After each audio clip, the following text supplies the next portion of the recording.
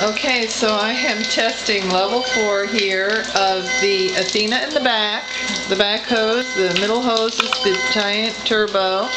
That's the one that's making all that noise. And then the front one is the ionquench. And this is all coming out at level 4.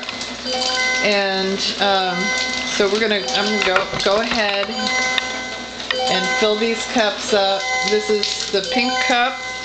Is from the Athena, and then the purple cup is the Tyent, and this is all the alkaline water coming out the top spout here, and then the front cup is the brand new ionquench.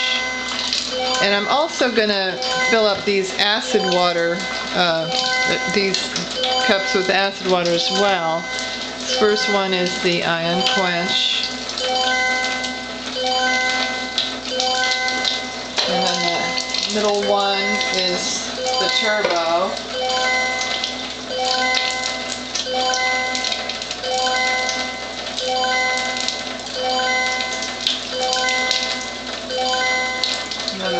Back one is the Athena.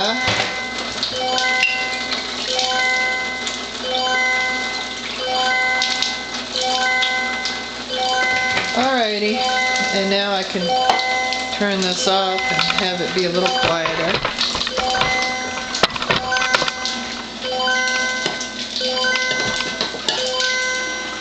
Okay, Athena's off. Turbo's off, and ionquench is off.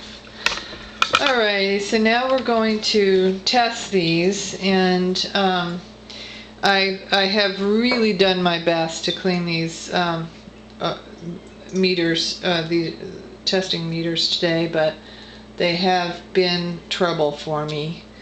So they might not be as accurate, but at least we're using the same meters on all 3 ionizers, and so they should be accurate enough, I suppose. Alright, so we'll put both probes in the first, oops, wait a minute, I don't want to start with acid water, do I? Or, well, I suppose I could. Alright, I'll start with the acid water. This is the ionquench. This first one is the ionquench acid water. And you know, I don't put ORP probes in acid water. Let me take that out.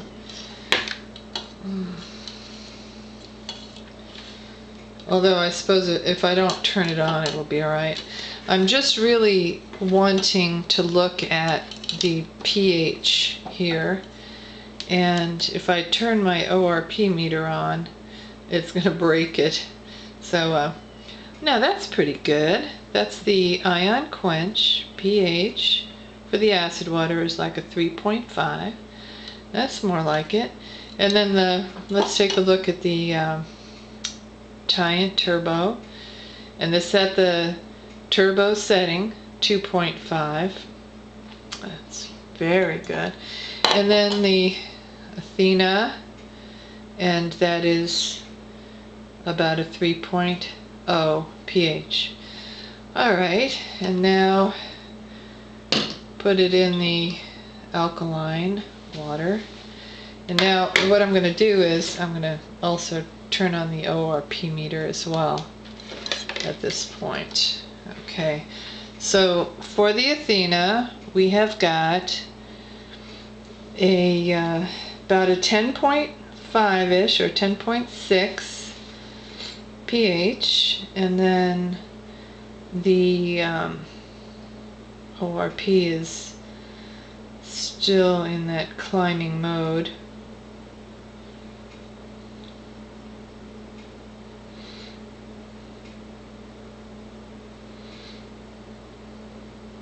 Alright, so about a negative 690-ish, or possibly a negative 700 on the ORP.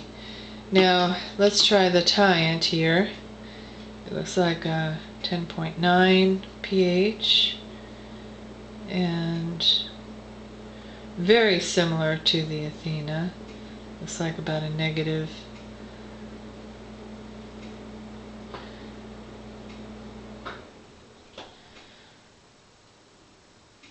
It's about maybe a negative 720s, 730-ish. Alright, so I'm just going to move along here. The next cup that we're testing here is the ionquench, and this is all at level 4. And really at level 4, just keep in mind you're probably not going to be drinking at level 4.